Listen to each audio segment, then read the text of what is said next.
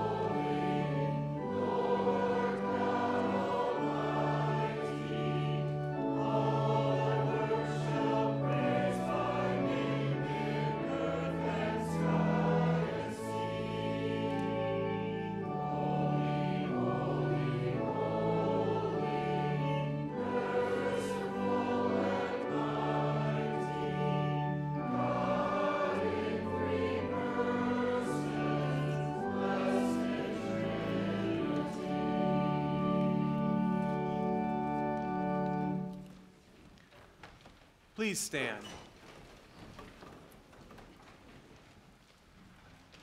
In the name of the Father, and of the Son, and of the Holy Spirit. Amen. We have come into the presence of God, who created us to love and serve Him as His dear children. But we have disobeyed Him and deserve only His wrath and punishment. Therefore, let us confess our sins to Him and plead for His mercy. Merciful Father in heaven, I am altogether sinful from birth. In countless ways I have sinned against you, and do not deserve to be called your child. But trusting in Jesus, my Savior, I pray, have mercy on me, according to your unfailing love. Cleanse me from my sin, and take away my guilt. God, our Heavenly Father, has forgiven all your sins. By the perfect life and innocent death of our Lord Jesus Christ, he has removed your guilt forever. You are his own dear child. May God give you strength to live according to his will. Amen. In the peace of forgiveness, let us praise the Lord.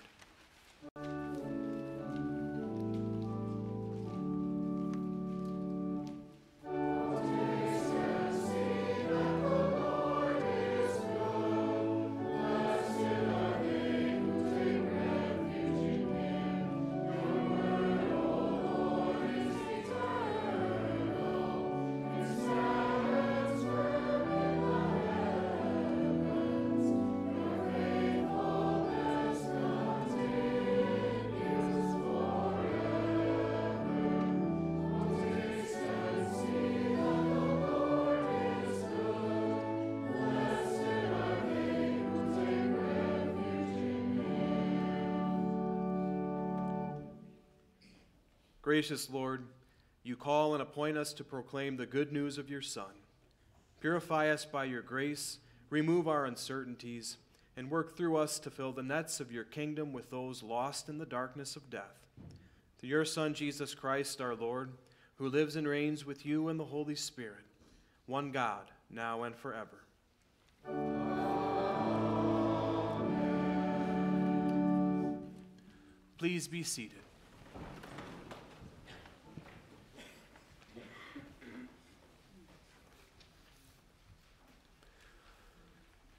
Our first lesson this morning is taken from the Old Testament book of the prophet Isaiah, chapter 6, verses 1 to 8. And this portion of Scripture is one of the most vividly powerful in the entire Bible. Isaiah, at the start of his ministry, he sees the Lord. He sees the Lord sitting on a throne. If you ask the question, what happens to sinners when they meet the perfect God? The answer is, they die. And when Isaiah saw the Lord within a nanosecond, there was something intrinsic about how the perfect God looked that Isaiah immediately thought, I'm going to die. I am a dead man. And yet God forgave him, restored him, and it was in the joy of this forgiveness that Isaiah went forth to proclaim God's word. From Isaiah chapter 6. In the year that King Uzziah died, I saw the Lord high seated on a throne, high and exalted, and the train of his robe filled the temple. Above him were seraphs, each with 6 wings. With 2 wings they covered their faces, with 2 they covered their feet, and with 2 they were flying. And they were calling to one another, Holy, holy, holy is the Lord Almighty. The whole earth is full of his glory. At the sound of their voices, the doorposts and thresholds shook, and the temple was filled with smoke. Woe to me, I cried. I am ruined, for I am a man of unclean lips, and I live among a people of unclean lips, and my eyes have seen the King, the Lord Almighty. Then one of the seraphs flew to me with a live coal in his hand, which he had taken with tongs from the altar. With it he touched my mouth and said, See, this has touched your lips. Your guilt is taken away, and your sin atoned for. Then I heard the voice of the Lord saying, Whom shall I send, and who will go for us? And I said, Here am I, send me. This is the word of our God. We're now joined together to sing Psalm 67. We're going to be using a setting of Psalm 67 that is taken from the new Psalter, which is a companion of our new hymnal.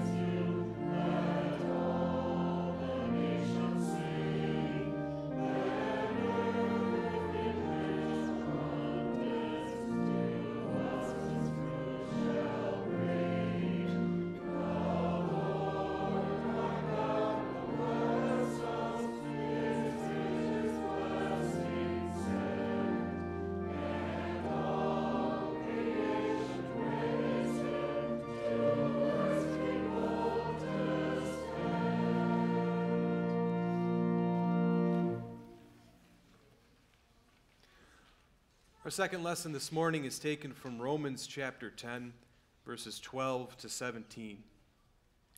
Again, what happens when sinners run into the perfect God? They die. And we're in a world that is dying in sin and death and all of the destruction that sin brings. And yet there is one thing that brings life, the gospel of our Lord, the message of Jesus Christ. It's through that message that the Holy Spirit does the impossible. He creates faith. He changes hearts.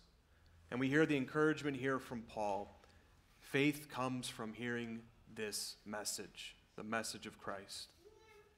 From Romans 10. For there is no difference between Jew and Gentile.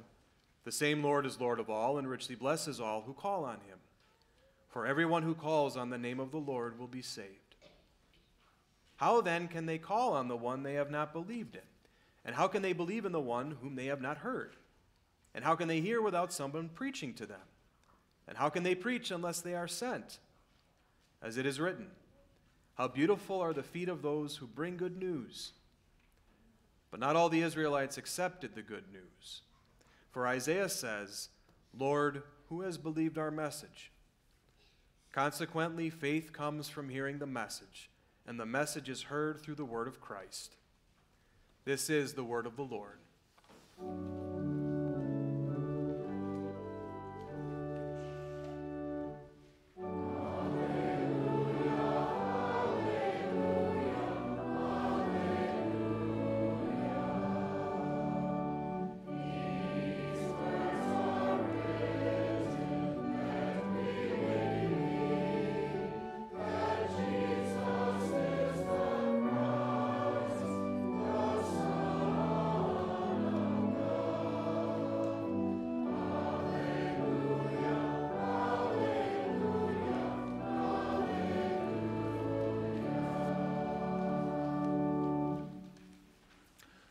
Please rise for the gospel.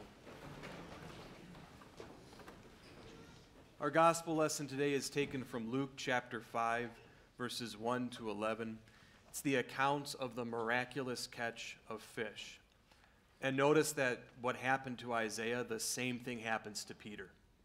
Jesus reveals his glory as the one true God, and Peter immediately breaks down, "Away from me, Lord, I am a sinner."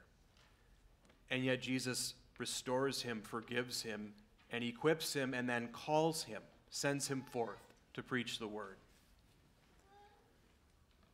One day, as Jesus was standing by the lake of Gennesaret, with the people crowding around him and listening to the word of God, he saw at the water's edge 2 boats, left there by the fishermen who were washing their nets. He got into one of the boats, the one belonging to Simon, and asked him to put out a little from shore. Then he sat down and taught the people from the boat. When he had finished speaking, he said to Simon, "Put out into deep water and let down the nets for a catch." Simon answered, "Master, we've worked hard all night and haven't caught anything. But because you say so, I will let down the nets."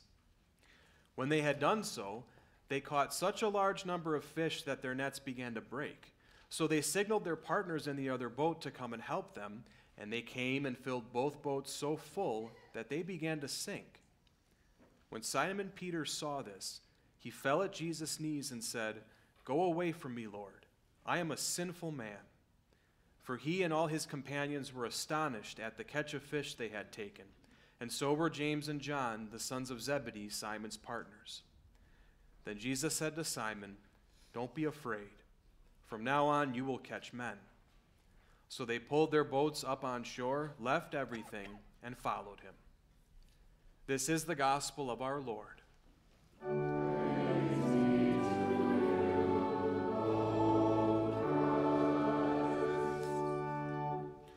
Please be seated. We join in the hymn of the day, hymn 745.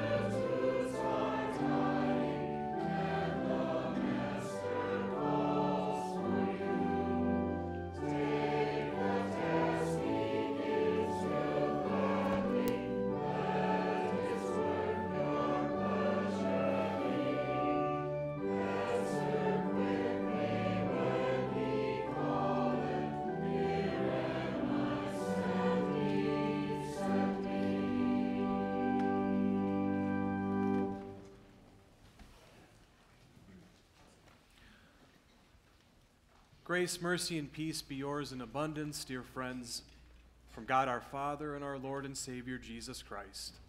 Amen. Now, I am fairly certain, in fact, I'm very certain, that first century Galilean fishermen did not take diamonds and rubies and pearls or other precious stones and sew them into their fishing nets and then throw the fishing nets into the water. I'm pretty sure they just used good nets. And please take that thought and set it aside for right now. Dear friends, according to the latest statistics from the United States Department of Labor, and how exciting that sentence sounds, over 2/3 of people who currently work remotely hold down 2 jobs, which is kind of high. Over 2/3 of people who work remotely, work from home, are actually holding down 2 jobs right now. And again, that's just the people working remotely. According to the numbers in the past decade, the number of Americans who work 2 jobs has risen dramatically. And there's various reasons for this. I mean, the cost of living has gone up, our economy isn't quite what it used to be, but the amount of people who are forced to work 2 jobs just to make ends meet has skyrocketed in our country. In fact, I'm willing to bet there's probably several here today who work 2 jobs. And working 2 jobs, that can lead to some bad days, some bad nights. And you don't need a talking crystal ball like me to tell you that. It can lead to some bad days and bad nights. It's more work, more stress. It takes up more of your time, which automatically means you have less time for relaxation. Holding down 2 jobs can lead to some bad nights. And dear friends, as you noticed in our text for today from the gospel lesson, Peter had a bad night. Granted, he wasn't working 2 jobs, at least not that we know of, but the job he did have was not going well. He had a bad night, and I mean that professionally. They had caught nothing. And it was at this point that our compassionate Savior steps in and he gives to Peter, James, and John, these exhausted fishermen, an incredible gift. He gives them the miraculous catch of fish. But Jesus has something to teach us with that. He didn't just do that for Peter, James, and John. I know that it looks like that. Of all the miracles of Jesus, the one we're looking at today it seems to have a pretty narrow focus, doesn't it? He gives fish to fishermen. That doesn't really apply to us. And yet the truth is, when you look at this miracle, Jesus has something he wants to teach us this morning. Because whether you know it or not, you are holding down 2 jobs. And that makes for a beautiful life. Now, at the risk of being repetitive, I just want to make sure everybody realizes I'm pretty certain that first century Galilean fishermen did not take diamonds and rubies and pearls and sew them into their nets and then throw those nets into the water. I'm pretty sure they weren't doing that. They just used good nets. Okay? Now, our text for this morning, it's our gospel lesson, and Peter lets you know in verse 6 that it's not been going well. He says to Jesus, "We have worked all night and caught nothing." And brothers and sisters, I think we need to realize just how bad a mood Peter was really in and how rough this was on him. You got to remember, Galilean fishermen, they did not work for hourly rates. They didn't make an annual salary. The amount of money that they brought in, the amount of money that they had to take care of their family was directly proportionate to the amount of fish they caught. And they had just spent hours overnight not sleeping. And all that effort and all that time was wasted. They caught nothing. You know, I suspect, the text doesn't say this, but I do wonder if after that all-night fishing expedition that turned up nothing, Peter, James, and John stuck around to listen to Jesus talk to the crowds that morning just because they didn't want to have to go home and tell their families, I didn't make anything. And brothers and sisters, again, it's at this point that the compassionate Savior steps forth and he gives a gift that was uniquely fit for Peter and James and John. He gives them this miraculous catch of fish. And I don't think it's a stretch to say that this was the biggest financial windfall Peter had ever experienced in his career. Like from a business standpoint, nothing like this had ever happened. This was more fish than he probably thought he was ever going to catch. This was huge.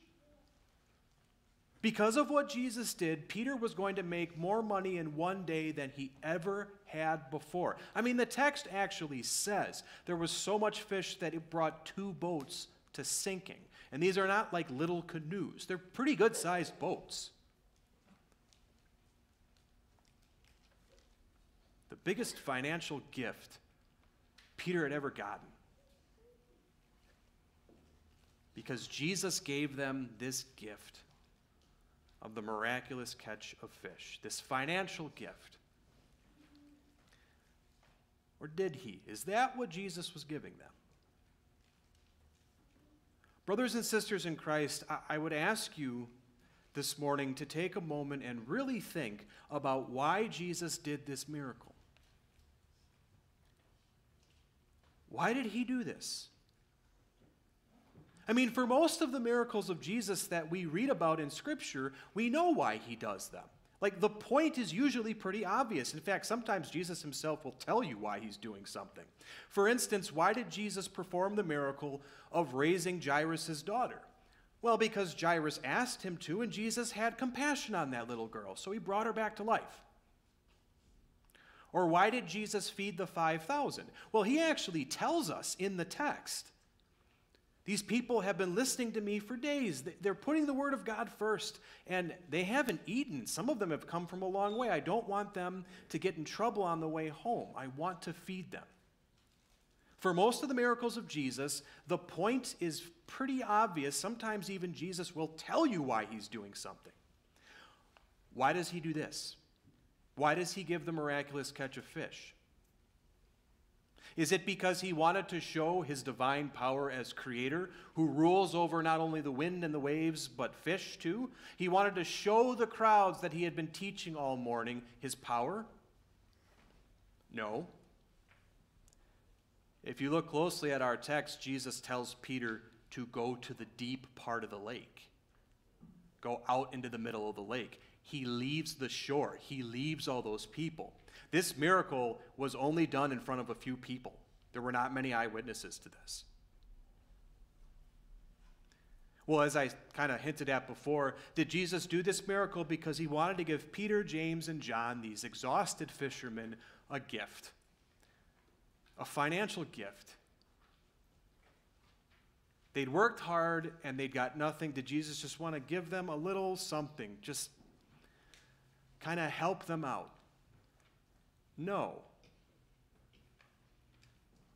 You know how we know that? Look at the last verse in our text. What do Peter, James, and John do when they get back to the shore? They leave everything. You realize what that means? They never cashed in the fish. They caught all these fish and then left them. They never cashed them in. They never sold them. They left all of their stuff. They left their career, everything, as soon as they got back to shore. Peter did not use the gift Jesus gave him, the fish, at all. He left them in the boat and then followed Jesus. So why did Jesus do this for them? Well, brothers and sisters, in our verses, Jesus is calling Peter, James, and John to follow him. And at the same time, he's calling them into the public ministry of the gospel. They will become his apostles. Later in their lives, they're going to go forth into the world and preach the word. That's what makes this portion of Scripture so important. That's why this miracle is important. What Jesus is doing with this miracle is he's showing Peter, this is what preaching the gospel is like. This is what it's like when you live a life preaching my word. That's what Jesus is doing. Look closely at the miracle. You'll see what I mean. When Jesus asked Peter to go to the deep part, what did Peter have to do? In other words, in the miracle in our text, what role did Peter play? He dropped the net, right? That's what he did. He cast the net into the water. After that, he did nothing. That's all he did. That's all Peter was responsible for in the miracle. He did not direct the course of the fish into the net. He did not sew little diamonds and rubies onto the net so that the fish went, ooh, and swam towards it. Peter did not choose which fish were going to be caught that morning and which would stay in the lake. Jesus was responsible for all of that. In the miracle, all Peter does is cast forth the net. He is responsible for nothing else. It is Jesus doing it all. And brothers and sisters, this is exactly what living a life preaching the gospel is like. It's the same thing. All you and I do is cast the net. That's it. That's all we're responsible for. You are not responsible for creating faith in someone's heart any more than Peter was responsible for telling all those fish to go into his net. All we do is cast the net of the gospel out into the world, and then Jesus does the rest. And we dare not try and sew diamonds and rubies into the net of the gospel because we think it'll make it work better. And sometimes we do fall to that temptation, unfortunately. See, brothers and sisters in Christ, to be fair, Jesus this morning has not told you to quit your job and devote yourself full-time to preaching the gospel. That's what he did with Peter, James, and John. He has not done that with you. However, you are God's children, and that means that God has called you to be a light to this world. God has called you to go forth and spread the net of the gospel, cast forth the net of his word at the opportunities he gives you.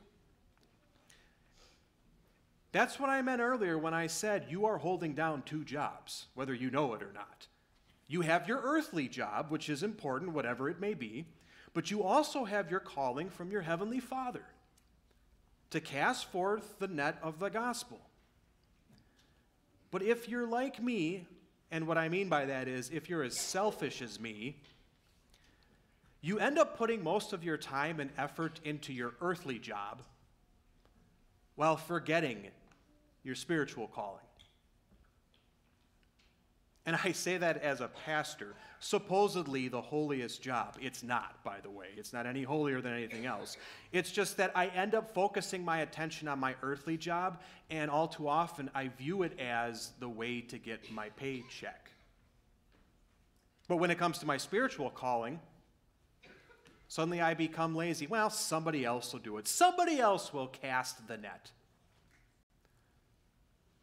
The other temptation that we often fall into, even when we do cast the net of the gospel, when we do preach our Father's word, is we foolishly make ourselves responsible for things that we are not responsible for. In the miracle of catching all those fish, Peter was responsible for casting the net. That's it. He didn't do anything else. He didn't direct the course of the fish. He didn't choose which fish came. None of it. All he did was cast the net. And when you and I preach the gospel, all we are asked to do is cast forth the net. You are not responsible for trying to make people like Jesus. You are not responsible for trying to make people like Christianity more. You are not responsible for figuring out why some people come and some don't, any more than Peter was responsible for trying to figure out why some fish came into his net that morning and some stayed in the lake. You are not responsible for any of these things. You are asked to cast the net. And along with that, sometimes the final temptation that we run into is we try and sew diamonds and rubies in pearls into the net of the gospel because we think it makes it work better. Like if we surround the message of Jesus with enough pretty things, well, it'll be prettier. And people will want to be around it more. Or if we surround the gospel with enough comfortable things, people will want to stay by it longer. But that is not true. We sometimes fall into the if we just mindset, if we just have a better looking building or a greater church or all of that, or if we just have a better worship style or more electrifying or more engaging, or if we can just get a better group, like a better fellowship here with a better way we do our groups so then people want to stay longer. And don't get me wrong, those are great things that we should be doing. But they are not the net. And if you and I do those things under the mistaken impression that somehow we're making the net of the gospel stronger, we are doing it wrong. We dare not try and sew diamonds into the net of the gospel because we think it makes it work better. That is blasphemy. It is already the power of God. And dear friends, that is to your comfort every day. The joy and the comfort that you have, that, you do live a life where you hold down 2 jobs. You have your earthly calling, which is important, but your Father in heaven has also called you to go forth and spread the net of the gospel. Just cast it out. And that's it. That's it. And you have the comfort of knowing that when you cast forth the net, Jesus is the one standing behind you, just like he stood behind Peter in the boat and he directed the course of the fish. Peter just sat there after he let the net into the water. Jesus did the rest. And he stands behind us. He's the one who truly holds the net. He is the one who is active through his Spirit, through the message of the gospel. Jesus, the compassionate Savior, who allowed himself to be butchered on a cross so that you could be perfect. Your compassionate Savior, who allowed himself to drown in the sea of your sins so that you could sit in the safety of his righteousness. And in your baptism, Jesus cast his net over you, and he brought you to himself. And every day through the gospel, he affirms to you his most basic promise, that you belong to me. Nothing will separate you from me, not your sins. They can't separate you from me. And it is that Jesus that every day, through clay jars like us, throughout the world, every day, he casts forth the net of the gospel and he claims unbelievers. He turns them into his children and he reaffirms to them the same promise that he reaffirms to you every day. You belong to me now. Nothing can separate you from me. This is the joy of holding down 2 jobs that you and I currently live in.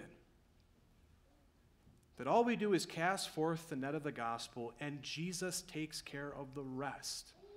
Just like at the miraculous catch of fish. Brothers and sisters, the final thing I would say this morning, because as you know, after this service, we're going to have a merger presentation. And I have to be honest with you, when I was preparing the sermon this morning, I thought that, Lord, this is very timely. And when we discuss these things, I know it's been a while since we've done it. I would humbly ask you, as you think about these things, as you make decisions on it, don't do it with the outlook of thinking that you're sowing diamonds into the net of the gospel. Don't do it thinking, well, the good thing about a merger will be if we get a better building or a bigger building or this or that. It's not about that. Yeah, we're going to try and do those things, but it's not about that. I would humbly ask you to think of it as if we merge, will we be able to cast the net more? Will we cast the net farther? I don't know. Whatever may or may not happen, I know this. All of us have the joy of holding down 2 jobs. We cast the net of the gospel forth, and then we watch Jesus do. We watch him do the rest. That is a beautiful life. Amen.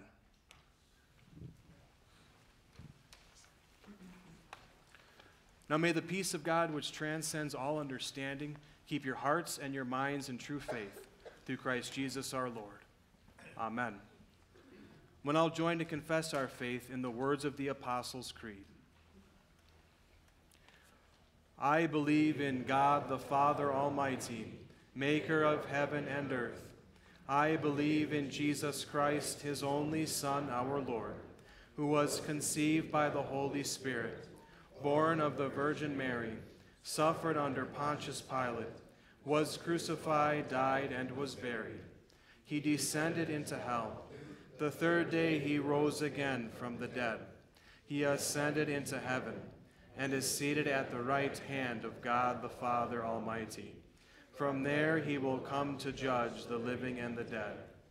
I believe in the Holy Spirit, the holy Christian church, the communion of saints, the forgiveness of sins, the resurrection of the body, and the life everlasting. Amen.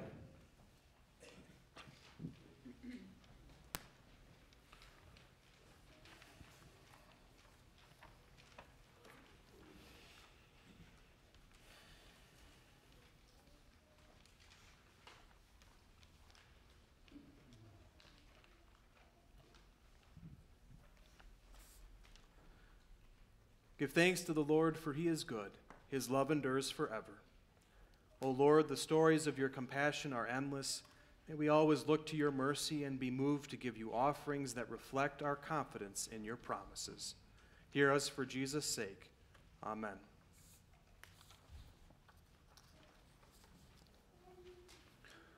Please rise for prayer.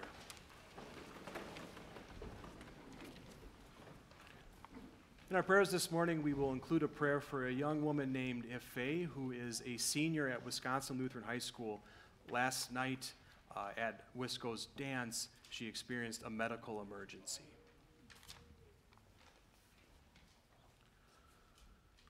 Lord and Savior, you have purchased us to be your own for all eternity.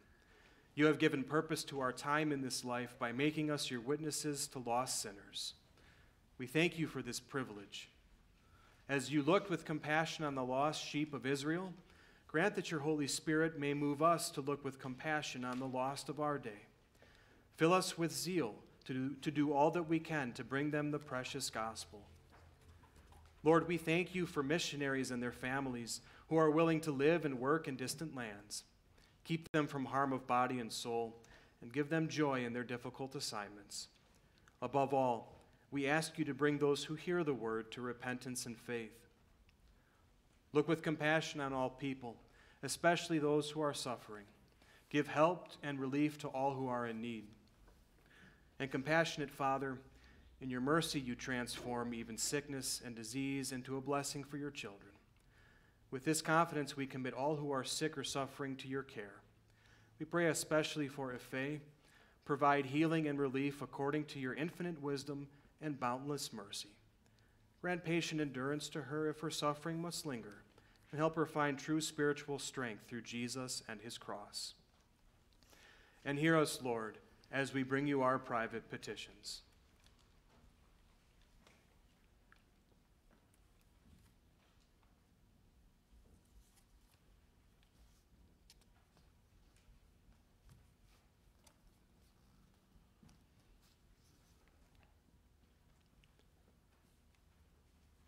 Lord, renew us, restore us, and use us to proclaim your love by word and deed to all people. May many more rejoice with us, and we with them, when together we stand before your throne of glory. We ask this all in your most holy name. Amen. And in that name we join to pray. Our Father, who art in heaven, hallowed be thy name. Thy kingdom come, thy will be done on earth as it is in heaven. Give us this day our daily bread, and forgive us our trespasses, as we forgive those who trespass against us. Lead us not into temptation, but deliver us from evil.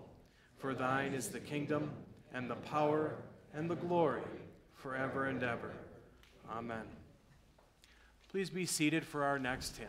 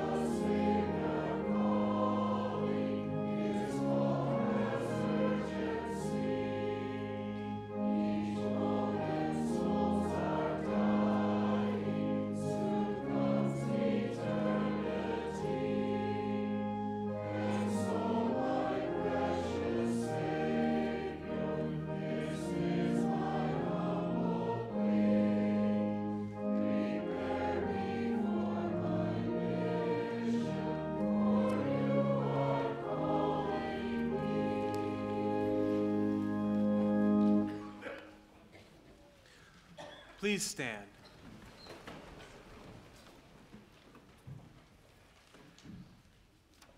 Blessed Lord, you have given us your holy scriptures for our learning. May we so hear them, read, learn, and take them to heart, that being strengthened and comforted by your holy word, we may cling to the blessed hope of everlasting life. Through Jesus Christ our Lord, who lives and reigns with you and the Holy Spirit, one God, now and forever.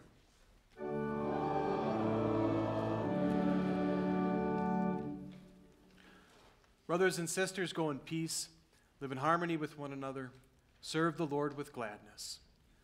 The Lord bless you and keep you. The Lord make his face shine on you and be gracious to you. The Lord look on you with favor and give you peace.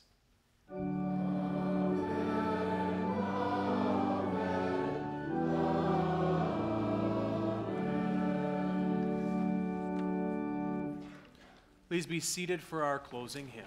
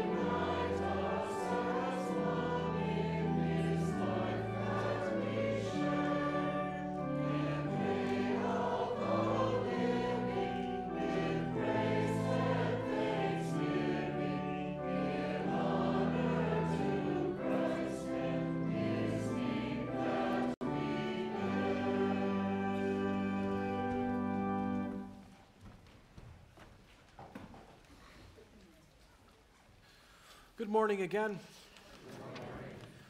Two announcements that I'd like to highlight. First off, as you heard, the merger presentation will be after this service. It will take place up here in the church. Food will also be served downstairs in the fellowship hall, and I think in general it'll get started around 11:45. And then the other thing that I would like to highlight, this past week, Mrs. Catherine Felgenhauer, who we called to be our first and second grade teacher, returned our call.